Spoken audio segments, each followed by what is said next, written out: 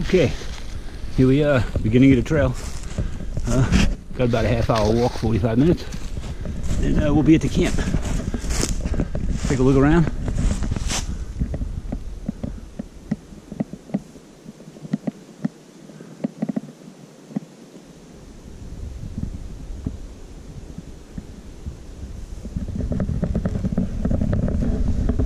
Pretty much nothing but woods for the next 5.5 miles.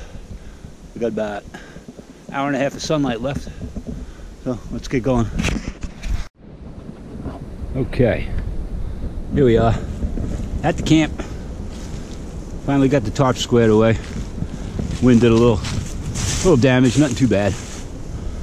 Fire pit. I'm gonna hold on there. Yeah, I'm getting ready for a 4-day solo at the end of the month. It's going to be opening day, big game season in Pennsylvania.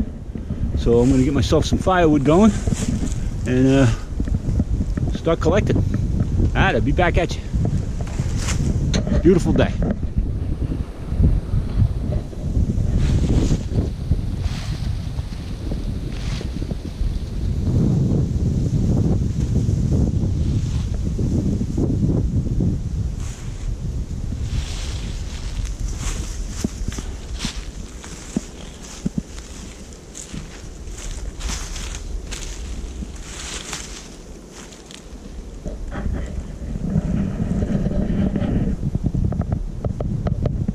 So as you can see, I kind of got a makeshift fence. Doesn't really keep anything out, but it keeps stuff, little critters, from creeping up behind you. And this is bear country.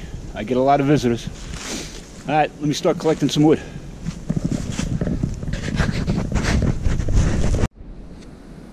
Okay, so got some wood. A little more every time I come up. I figure by the time I come, it should be enough to get me through a couple nights, besides, you know, what I collect on those days that I'm here. I don't know if you can see the sun is starting to go down. I don't know what time it is. I left my phone back at the house. So. But gonna get out my little jet boiler and gonna make some coffee. Sit down in my chair. Check this out. Made a tripod through an old net sack from some onions, and I'm good to go. You know, sort of like a hammock chair. All right, let me get the coffee pot out and shit. I'll be right back. All right, coffee time. I'm like a coffee junkie. I got this little kit. This thing is great, man. All non-stick shit. Comes with everything you need, except the coffee. A little propane tank. Thing fits in your pocket. Not half bad. And usually I'll start a fire, but seeing as I'm not staying, you know, I don't see a sense. Just burn up the wood I just collected, so. But yeah, this thing's pretty neat. You just kind of hold all this crap out here. And,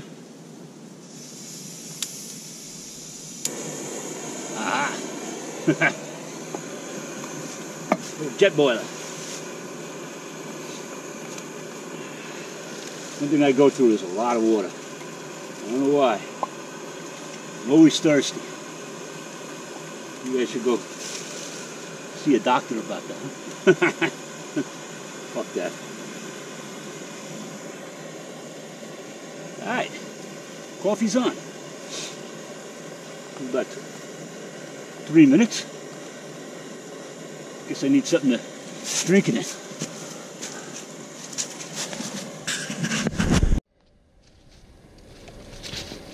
Alright.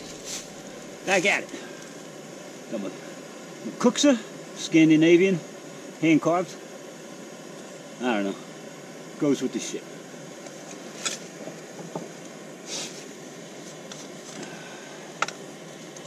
Temperature's definitely going down with the sun. Probably in the high 20s. Oh, don't waste your money, piece of shit. But didn't cost me nothing, so nothing ventured, nothing gained, I guess. Yeah, battery doesn't seem to last long, but it's good, you know. In the middle of the night, you wake up freezing your ass off, and you don't want to start sawing wood. You pull that little fucker out. I try not to carry the gas chainsaw. It's just too much to pack. And I gotta have gasoline and all that shit. Not for me. And you gotta cut up everything, you know, small enough so you can split it with a hand axe. Now that the shit's freezing, that should be pretty easy. A lot of trees. It must have been big windstorms because I see a lot of new trees down. So I guess I'll have wood for quite a while. Never leave your garbage in the woods. You pack it in, you pack it out. I hate that, man. I see garbage in here all the time. People throwing their water bottles and shit. Although back here ain't too bad. Not too many people venture back this far. There's really not much of a trail to speak of if you don't know where you're going. And you don't bring a compass with you or a GPS. You know, I keep my little handy GPS with me. Yeah, just in case. But I've been back here 26 years. Pretty familiar with the area. You know, not saying that I haven't gotten turned around, but you know, you always find your way home. Hopefully. But coffee's almost ready. This thing is fantastic. You know, boils water in 5 minutes. Everything's non-stick. Everything comes with silverware. You know, what could you ask for? You can throw it in your hip bag and you're good. I didn't plan on staying all night, so still got to go home and make dinner. That's it. We're good. Yeah, coffee. What would you do without it?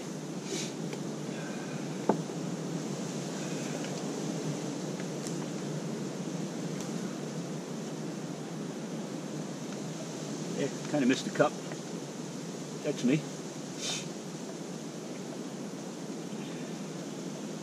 I think.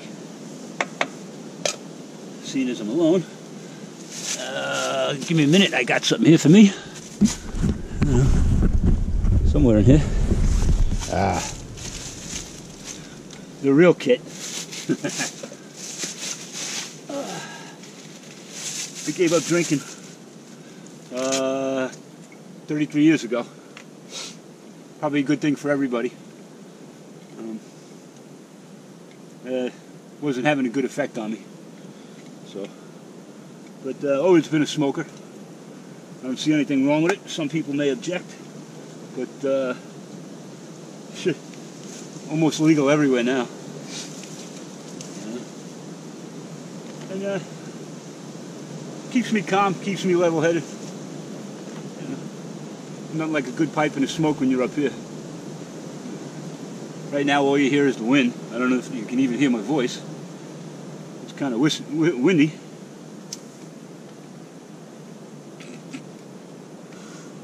Really good bud.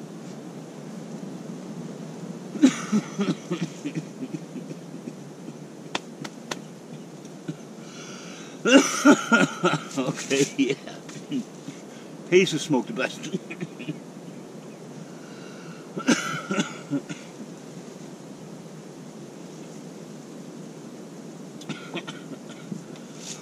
Oh, mama.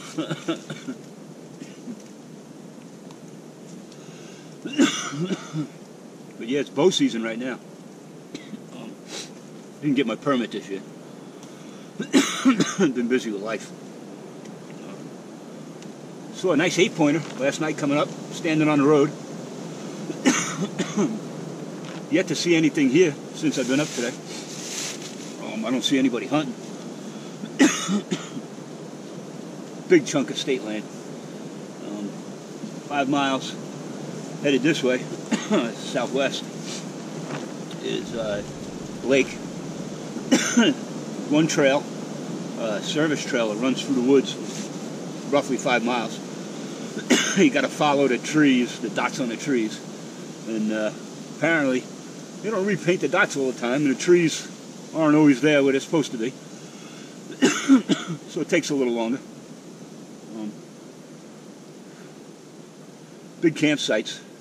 This whole area at one time, or since actually, from what I'm told, Civil War days, this was an artillery range, and they used to harvest the ice out of the lake and ship it down in rail cars down to Florida for some reason. I don't know why. But all through the area, there's little cemeteries, blue and gray. Those are pretty cool. You see people making etchings on the gravestones. So, a lot of history up here. A lot of Civil War reenactments, which are really cool to watch. You know, never gotten involved myself, really. Although I could see myself getting into it, you know, like everything else I do. I go full blown. You know. But yeah, looking forward to hunting. Hopefully we get a bunch of guys in the woods. You know. I hunt solo. I camp solo. But a lot of hunters in the area. A lot of guys come up to the community. So hopefully they'll kick something up, you know. And I figure, hey, what better way to do it? You wake up, you're here in the woods. You know, I'm not going to be hiking around. I'll sit here with my fire, you know, do my thing.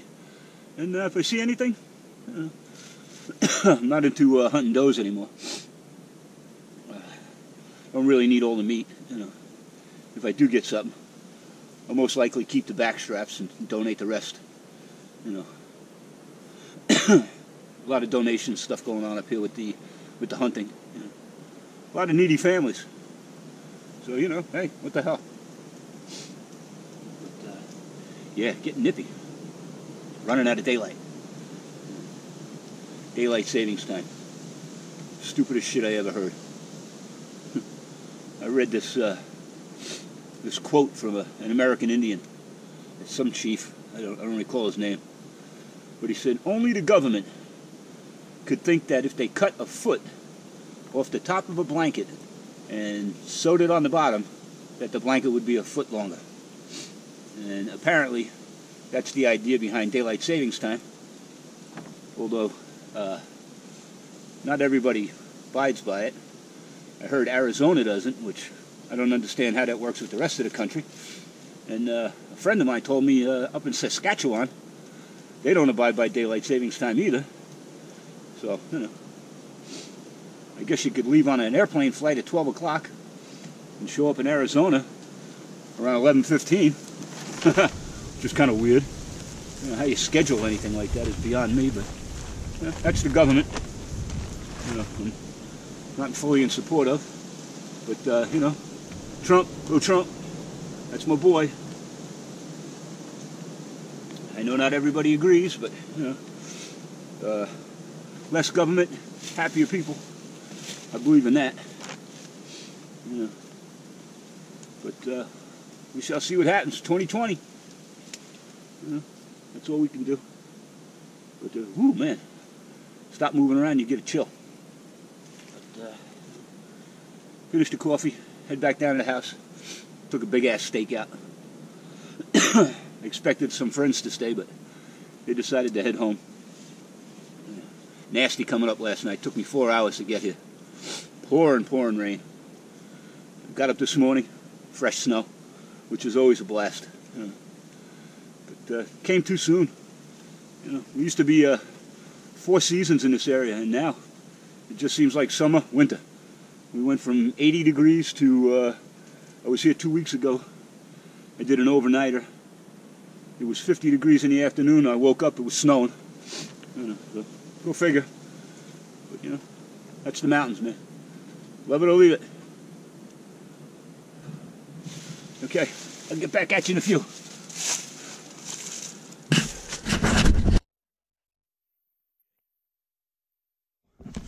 out. Sun's just about going down. You know, I really don't feel like being out here. All I brought was my headlamp. And I guess that's it.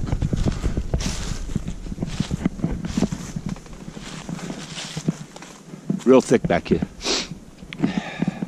Bow season, you gotta be up close. You know, if you're not close, a lot of shit to stop your arrow. But yeah. So, let me get your cockeyed here.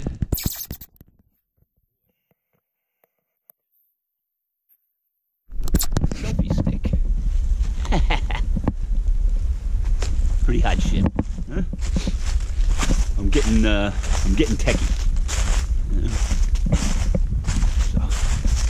So, yeah, getting hungry.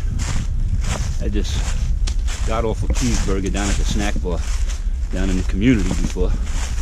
Good friend of mine, Sal, another biker. I believe he's from the Bronx. But yeah. I'm glad I got out for an hour or so.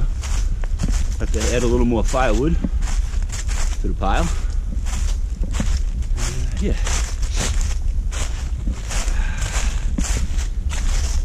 And everybody's wondering, the anorak I'm wearing, I found a guy on the internet, hand makes them, 100% wool. He's also a resident here in Pennsylvania. His name is Toby. He's a minister. Calls himself the Wandering Parson. Really nice guy. Great customer service.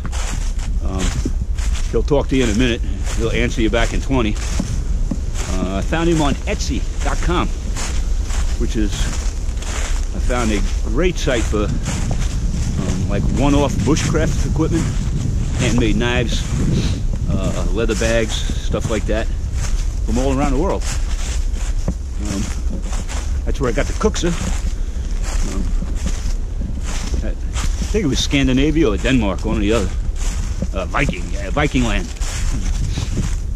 But a little pricey. But if you're looking for that one special item nobody else has, Etsy. You know, for anything, pretty much. It's like a worldwide flea market, sort of. Yeah. Really cool place. Really cool place. This here, seeing as I'm on the edge of the state land, I don't know if you can see that up behind me. That is an old crane from, I believe, the early 50s, or what's left of it. This was supposed to be part of a community, and they opened up some roads way in the back there, but are pretty much grown in now. I'm on what used to be a logging road. I don't know if you can see that back there, but that's pretty much the trail. A little easier to make out when there's leaves on the trees. Once everything's brown, hard to find. But cool little field. Every now and then I come by here and there's a red fox. And he's always blasting around over here. Also see that somebody was bow hunting. But pretty much the only open space around here for quite a while. A lot of guys post it. I don't know if they're getting anything, but I'd imagine, right? Why post it if you don't see anything up here? You don't really see an overabundance of deer up here. A lot more bear than you do deer. A couple weeks ago, I was walking in on this trail, same trail, and came up, had lunch, made a steak, coffee, just sat around. Beautiful day, and kept thinking I heard shit. You know, thinking that squirrel. So I decided I'm going to walk out, and on that same trail, maybe 60 yards from where I was sitting, and whole fresh pile of bear shit, you know, full of corn. People are feeding them. You know, this time of year, you'll see them more around people's houses and dumpsters than you will in the woods, because they know that's where they're getting food. You know, which is kind of sad. You know, you get them conditioned, and nobody's around to feed them, you know, they go south. They start breaking into people's homes and shit, which happens here often. You know, a lot of mobile homes. This is originally supposed to be a campsite community, and I guess over the years it's developed into more or less mobile home park in the woods. Pretty cool. You can ride your ATVs and golf carts and all kinds of shit up here. Since my kids grew up, pretty much sold all that stuff off. You know, it's just me, and you know, I got the bikes, so I'm either riding the bike or I'm up here hiking. Try not to spend much time at the house. More fun up here. I'm kind of at ease up here. Living in a city, I just don't like it. Too many people, too much traffic, too much bullshit. You know, you can't open your window and sleep. Fucking ambulances and fire engines going by all the fucking time. Excuse my French. Poly roof. I don't expect anybody to see these but me, so I just look back and laugh at what a goofball looked like walking through the woods talking to a stick. But hey, better than not talking to anybody at all, right? So this will be fun to watch when I get home tomorrow. I'll probably come back up here tomorrow afternoon, cut a little more wood. It's supposed to be a little bit longer. The tips of my fingers are fucking aching. So, alright, I'll hit you back up at the house.